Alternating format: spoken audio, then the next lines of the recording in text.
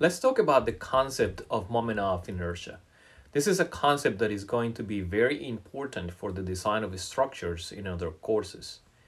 Now, the concept of moment of inertia is not the same concept as inertia.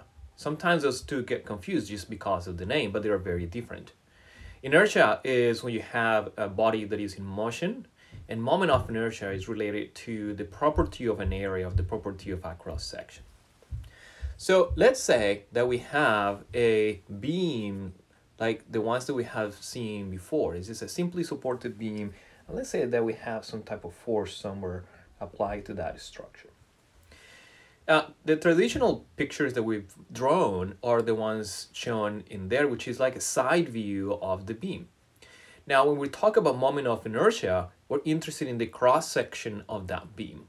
That is, if I make a cut and I look at the cut from the side of this side view, we're gonna see something, perhaps something like this. Let's say if this is a 2x4, you're gonna see something like this, right? That's going to be my cross section. So we're gonna be talking about the cross section of beams and in this particular topic of moment of inertia. All right, this is going to be important because when you look at the design of a structure in this particular long elements like beams or columns, we say that the resistant to moments, to external moments, are going to be a function of several things. It's going to be a function of the type of material. It's going to be a function of the length of that element. It's going to be a function also of the load, of course, and also of the shape of the cross section. So that the shape of this cross section is going to be very, very important.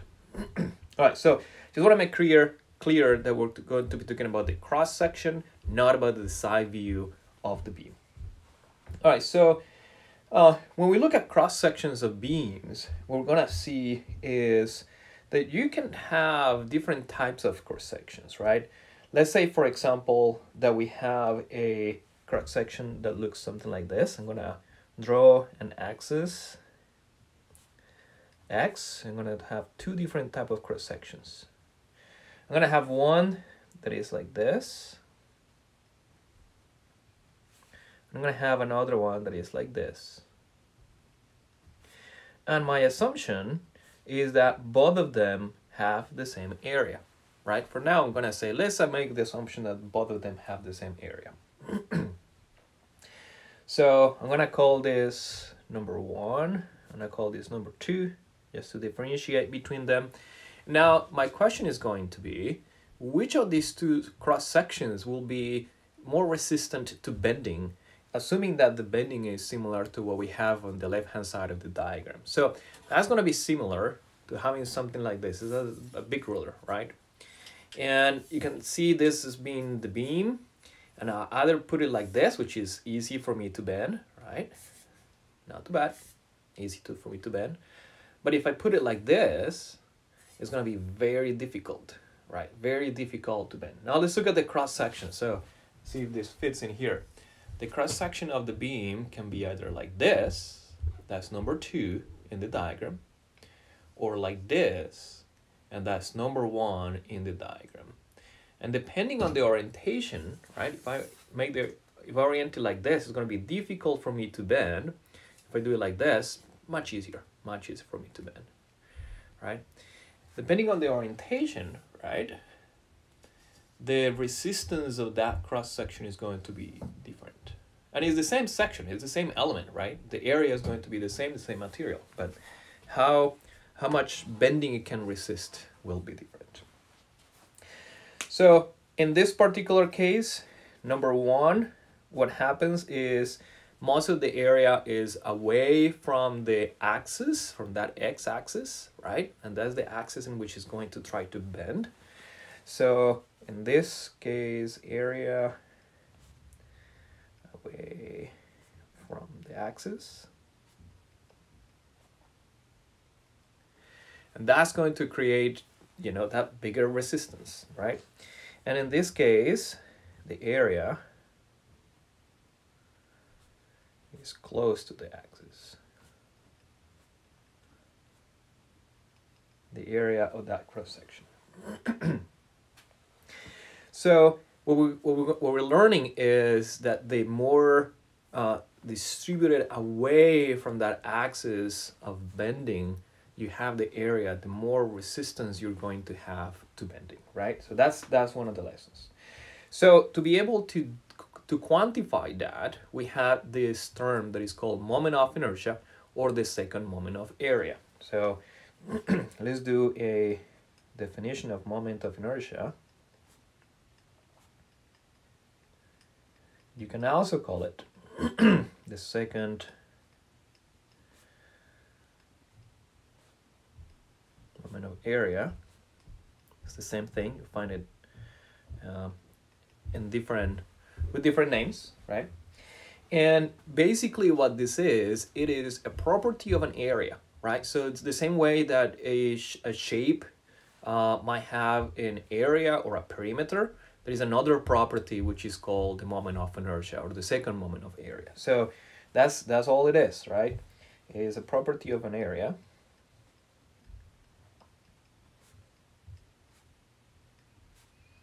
And in this particular case, in statics, we're going to use the cross sections of beams as our area of interest.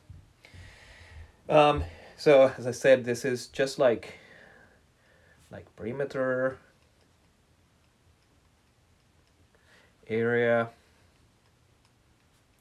etc. Right? So just like anything like that. One of the interesting things about this moment of inertia is going to have a very particular type of unit. So units are length to the 4.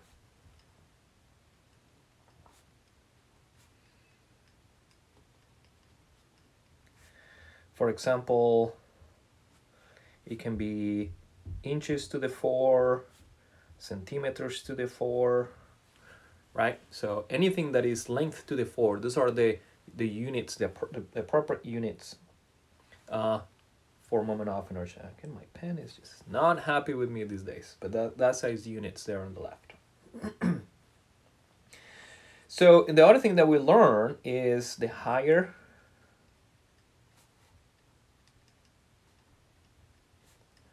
the moment of inertia, the more resistance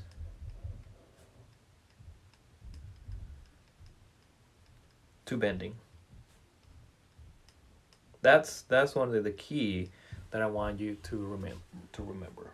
Yeah, my pen again not happy. So it's the higher the moment of inertia, the more resistance to bending. That's a comma right here. Okay, cool. That's it. So that's the thing that I want you to remember in terms of the concept. What is the moment of inertia? It's just a property of an area. Just like we learned about perimeters or areas in the past, this is just another property. Now, how do we calculate it? So by definition, this is, somebody defined it this way. And in other classes, you're going to say that it's actually quite convenient to define moment of inertia this way, all right? By definition, let's say that we have some axes, x and y axis.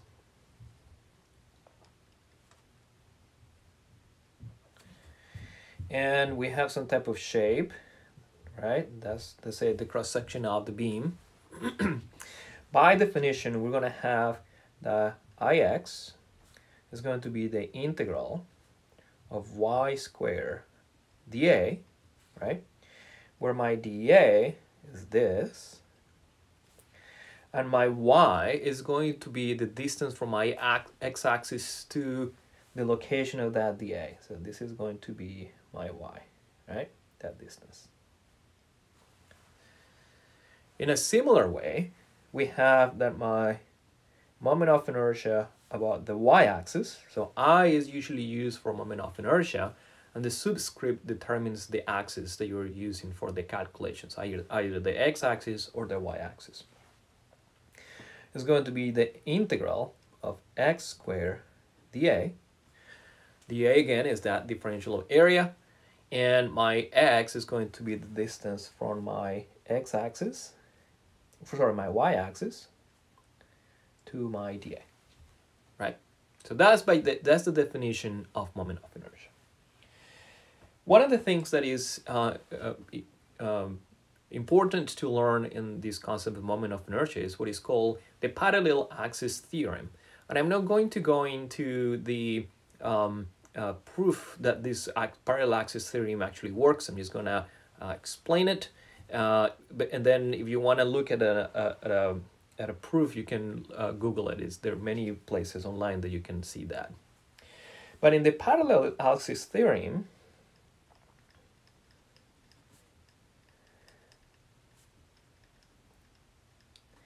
this is going to be very important because look at what's happening on the top. If I change the axis, my moment of inertia is going to change. So I need to find a way to easily calculate moments of inertia of the same cross-section with axes that are parallel to each other. Let me explain.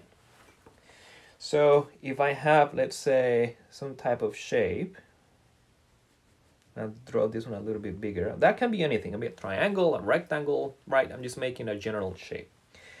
And let's say that we have the centroid of that shape right there, right?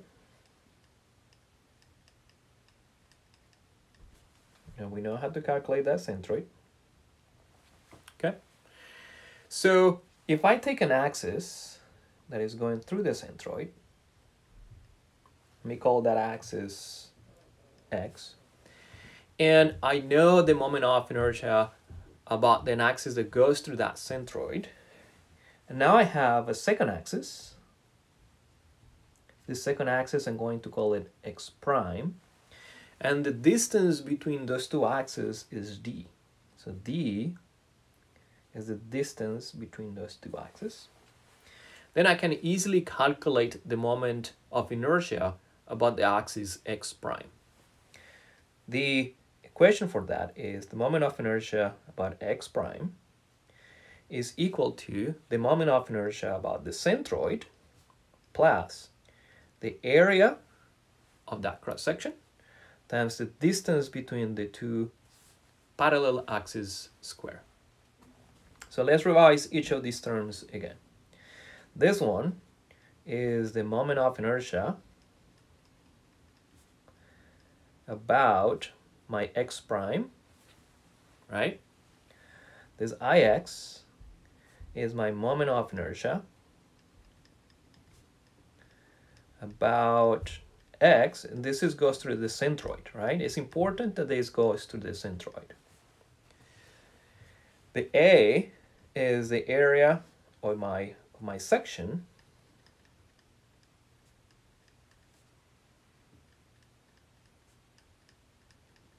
I'm going to put cross section, but it's in reality it's for any area, right? And D is the distance between the parallel axes.